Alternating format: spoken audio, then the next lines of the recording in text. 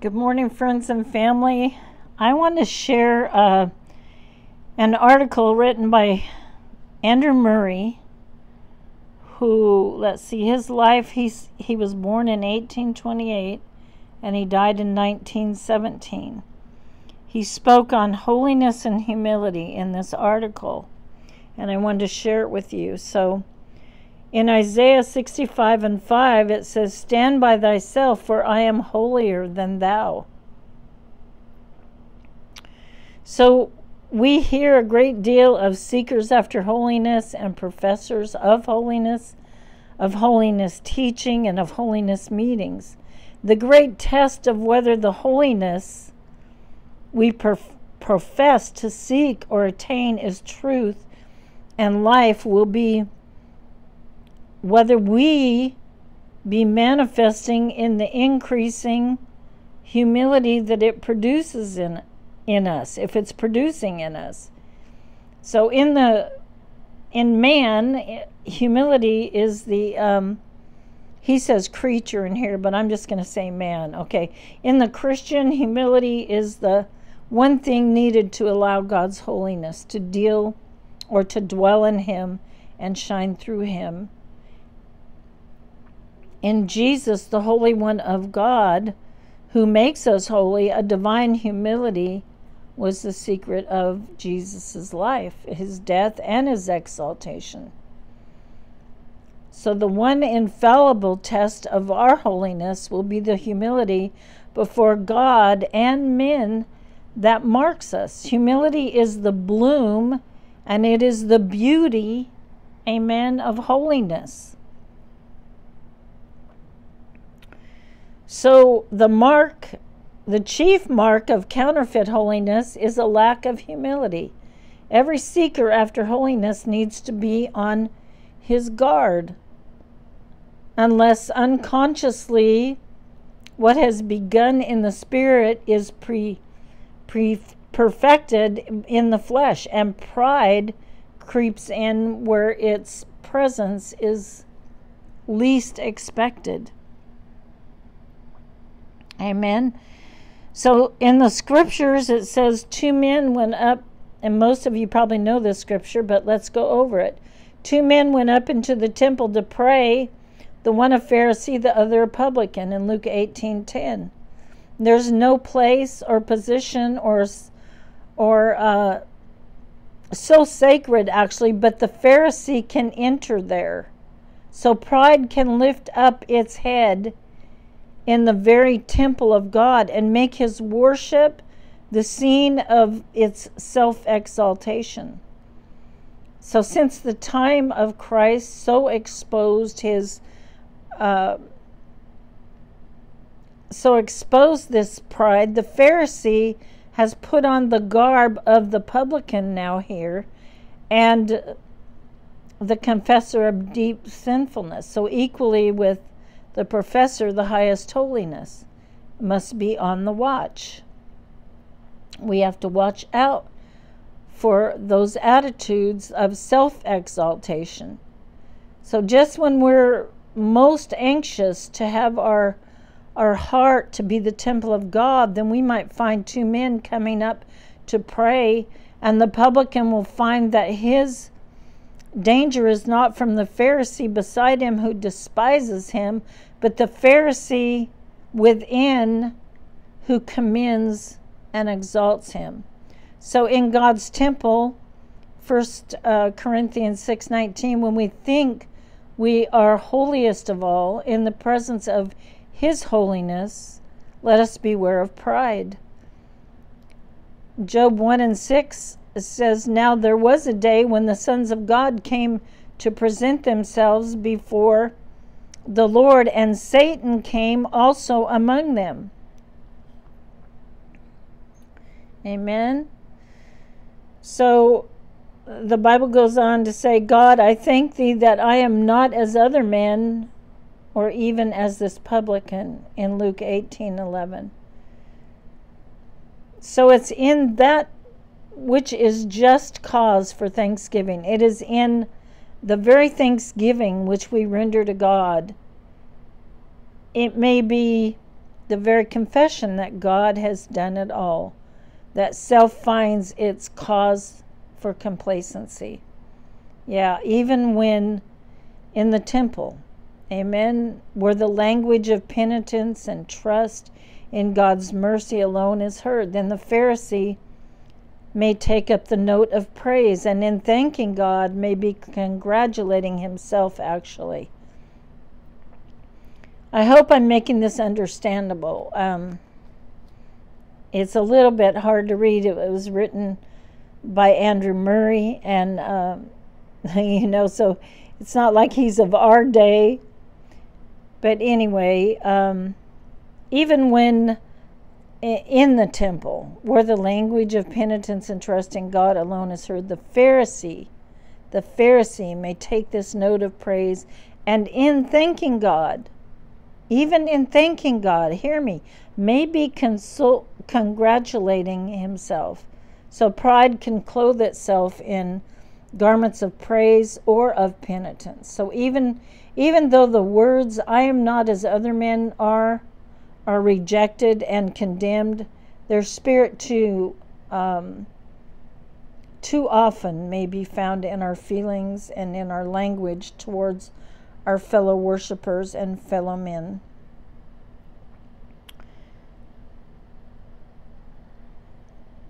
So how little of the meekness, how little of the gentleness of Jesus is going to be seen. It's so little remembered. It's so little taught, let alone remembered or taught. Deep humility must be the keynote of what the servants of Jesus say of themselves or each other. So is there not many a mission away when the harmony has been disturbed and the work of God hindered because of self-assertion or self-assessment or assertion, however you want to look at it, in sharp judgments and maybe in unkind words, and they did not each reckon others better than themselves, which is what we're supposed to do. We are supposed to see others better than ourselves, treat others better than ourselves. So their holiness has but little in it of the meekness of the saints, or of what the saints should have. So in their spiritual history, men may have had at times great humbling, great brokenness, but what a difference, what a different thing this is from being clothed with humility. Amen? Being clothed with humility, which is what we need, from having a humble spirit, from having that lowliness of mind in which each counts himself the servant of others. Amen? We are called to serve others and to treat others better than ourselves. And I can't think of the scripture offhand. That's right on the tip of my tongue. And we're to show forth the very mind which was also in Jesus Christ. We are to prefer, I think the scripture was about preferring our brethren. So we can start by humbling our own self, learning the Word of God, finding out, looking and seeing what was Jesus like, what was Jesus's attitude, how did he act, how did he prefer his brethren, because he is our example. Our attitude should never be, you know what, stand by, for I am holier than thou. That is not holiness. Jesus, the Holy One, is the humble one. The holiest will ever be the humblest. The holiest will ever be the humblest. We want to walk close to Jesus. We want to be holy before God. We're going to stay humble before God. And that is not something, that is not a gifting or something that God gives us, but that is something we go after. I believe the Lord will help us with that as we pray about it. So there is none holy but God. So we have we have as much holiness as we have of God, and according to what we have of God will be our real humility, because humility is nothing but the disappearance of ourself in the vision that God is all in all. Amen. So us disappearing and Christ being able to take up our vessel fully, us giving him our whole self. So the holiest will be the humblest. And though sometimes barefaced boasting Jews of the days of Isaiah in 65:5 is not often to be found, even our manners have taught us not to speak this way. So how often his spirit is still seen, whether in the treatment of fellow believers or of the children of the world, in the spirit in which opinions are given. Think about it, in the spirit of which opinions are given.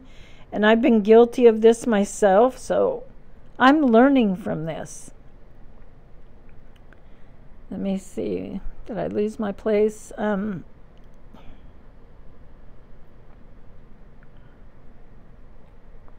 think I did. Let's see.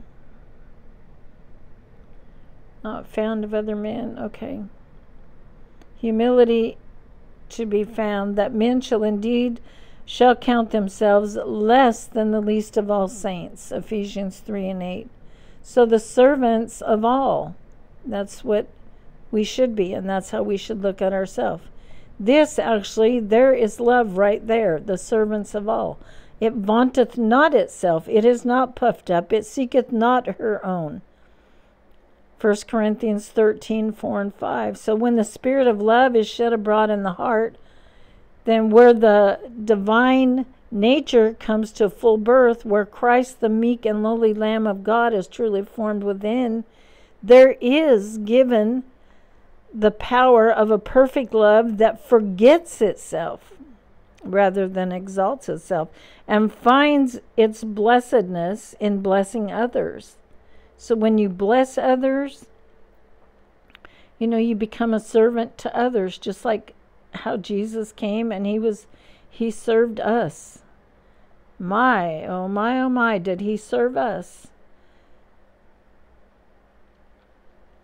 So where his love, or where this love enters, that is where God enters. Amen. God is love. And where God has entered in his power and he reveals himself as all,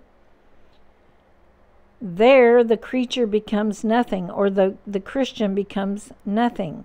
The man becomes nothing. And where the man becomes nothing, he is humble towards his fellow men and women, and the presence of God becomes not a thing of times and seasons, but the covering under which the soul dwells. Its deep abasement before God becomes the holy place of his presence, when all its words and works proceed. And we're talking about proceed from God through us, right? So may God teach us that our thoughts, our words, and our feelings concerning our fellow men are his test of our humility towards him. That's our test. And that our humility before him is the only power that can enable us to always humble or be humble with our fellow men and women. Our humility must be the life of Christ, the Lamb of God within us.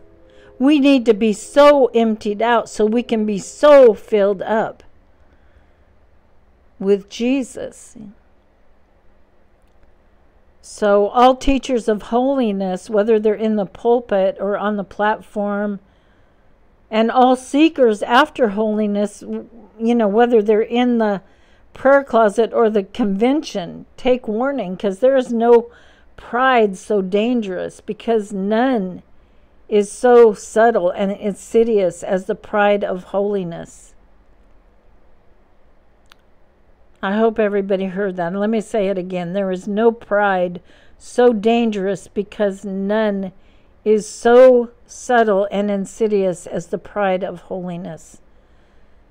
So there grows up all unconsciously a hidden habit of soul that feels complacency in its attainments and cannot help seeing how far it is in advance of others. It can be recognized not always in any special self-assertion or self-evaluation, but simply in the absence. It's noticed in the absence of that deep self-abasement, which cannot but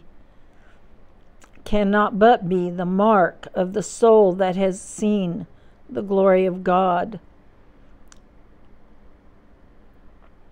So it reveals itself not only in words or thoughts, but in tone, a way of speaking of others in which those who have the gift of spiritual discernment cannot but recognize the power of self. So even the world, with its keen eye, notices it and points to it as proof that the profession of a heavenly life does not bear any special heavenly fruit.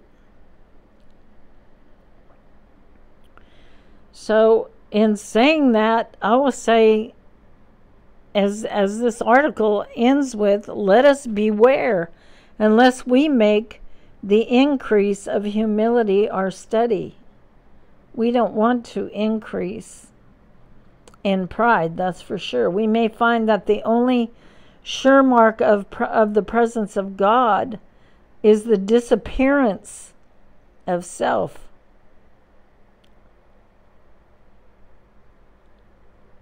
Let me say that again. We may find that the only sure mark of the presence of God within us is the disappearance of ourself.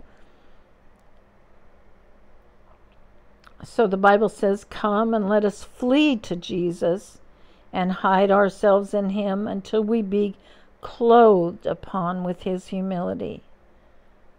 And that alone is our holiness. And I'm going to close there. But it is a big warning to us. As I said, that was written by Andrew Murray, and it was so good. It was written as a warning to us because pride can so easily creep into our life, even in the way or the disguise of holiness. You know, I'm holier than you all are, or you know, you might not just say it that way, but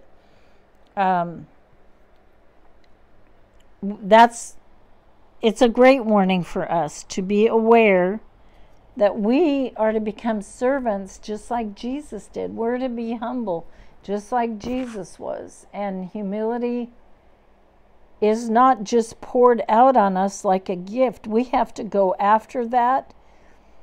I'm sure that within our old man is that sense of pride.